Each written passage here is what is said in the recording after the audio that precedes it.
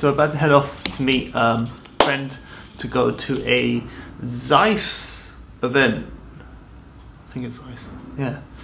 Zeiss is nice. Let's go.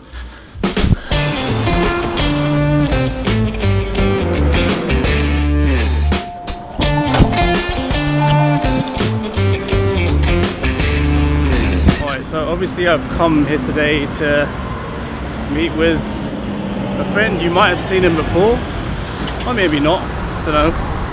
Depends how many DRTV videos you've watched before. But yes, he's a friend of ours, and he's in the white Mini Cooper.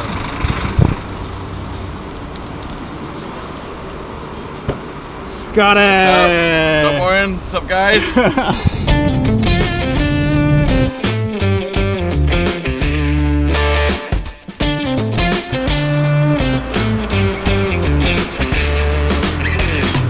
Back in my car a little bit. I'm kind of parked shitty.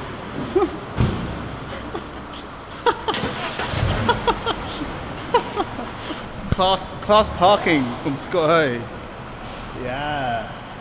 Last time we were on DigiRev, it was the CP2. Yeah. Yeah, they're gonna have them here too. Ooh. Stares right at you. So this 21-100 was announced last year at IBC. Now it's not much of a new toy, but for us in Hong Kong, it's definitely something to brag about. Welcome to my cooking show. They've got like all these compact primes. You've got the 2880. Yeah, that's correct. And it's like the size of Scott's face. Oh man, that's brilliant. But obviously these things are quite heavy, right? That's 3 kgs. That's the size. I mean, that's the weight of Scott's newborn. But now they have this 21-100, which is a whole kg lighter, and it covers a wider focal length. That's right. I mean, in what cases would you use it, Scott, as well? When I'm traveling, I do a lot of documentary style shooting, so we're using tons of lenses, right? You've got the typical EF lenses, Samyang and all those, and you know, it gets cumbersome because you're carrying quite a lot, and I like the whole idea of the 21-100. It's like kind of almost a full range. What, you need like one wide angle, otherwise, you know, it's T2.9. There is a drop when you zoom out or you zoom in, but that drop is so minimal. Yeah, it is. You can't even tell. Like, trust me, like it's pretty damn good. So it's very smooth curve. Oh, okay. So unlike some other lens which holds the T-stop until the right. and then drops. Yeah, we don't do that. Oh, okay. So we keep it very smooth. F4. We watch here. You can see the drop is like very minimal. The T-stops are a very even spread from 2.9 all the way down to 22, as opposed to the CP2 where, well, you can see for yourself. And in terms of focus breathing, I actually couldn't notice any at all. I mean, Scott said he saw some, but I mean, it was minuscule. So overall, I was properly impressed by this lens. Put that on my FS5 or put that on a A7S, put it into one bag. Pretty much set to go, man. Yeah, perfect little rig. Yeah.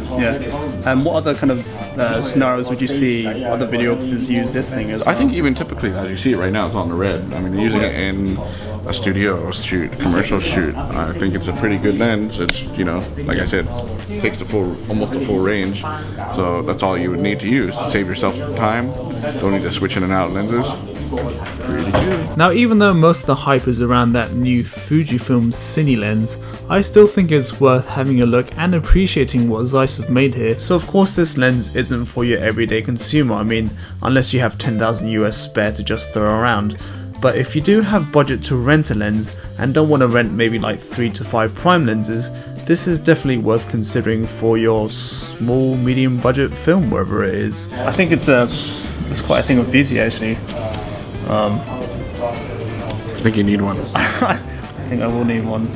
Kai needs one, Locke needs one, I need one. So that's four at least. So we can do a 360. Dan Chung with his pole. Yeah. And Dan, your Dan pole. Yeah, Dan's pole. We can do a 360 with a lightweight zoom.